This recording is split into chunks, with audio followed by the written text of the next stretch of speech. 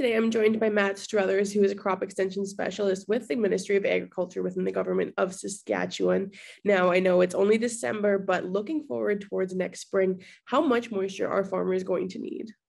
So we need as much snow as we can get. For the biggest reason is to refill dugouts and any other surface water or any surface water body that livestock are going to utilize next year. We struggled all season long with supplying water to livestock, and going into 2022, we really need a replenishment of our water sources in that capacity, or livestock producers will be in even a harder bind. So, for the crop side of things, I was hoping for a good rain in the fall before the ground froze. Even though it's so dry out there, it probably likely won't freeze.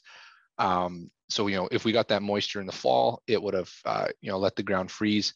The moisture is trapped there. We get a good dump of snow. We don't get any wind, and then come springtime, we have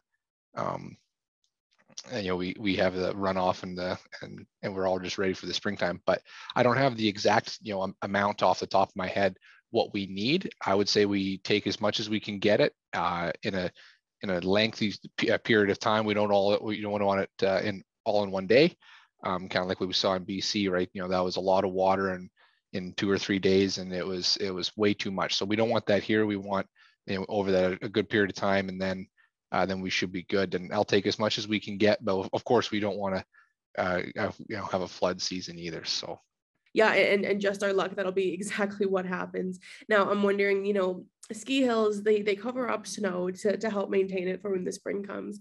Is that something that farmers could do, or are there any type of mitigation practices that farmers could take? Other than your field management, if you're tilling, of course, you're going to be, the more you disturb your soil during the spring, summer, and fall, the more moisture you're just going to dissipate into the atmosphere. Stubble management, residue management, all those things. But of course, that's not a winter activity. It would be kind of interesting to see if anyone tarped their fields to see. But just like logistically, that's impossible, and the cost would be crazy. And I don't know, maybe one day the technology will come along that we can make ice machines or snow machines for every field. But unfortunately, that's not possible. They could, snow fencing is an option for some people if that's an expense that they can afford. In some capacity, of course, you're not going to fence every field that you need it at.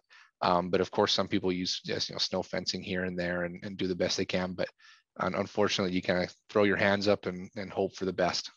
And just as you were speaking there, I was thinking, what if they packed dirt over the snow? Might that help?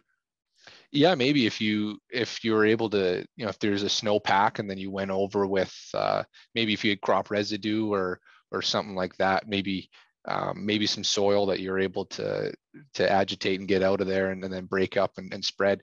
That's a possibility. It might be able to hold some of it down, but at the same time, if you're spreading soil that's been broken up and loosened, come any large spring or any wind, in the spring, that topsoil will be carried off just like it would be if you're tilling it. So, there's always, unfortunately, there's pros and cons to the whole thing, and it's just one of those things. Moisture, the one thing we can't control, but we need the most.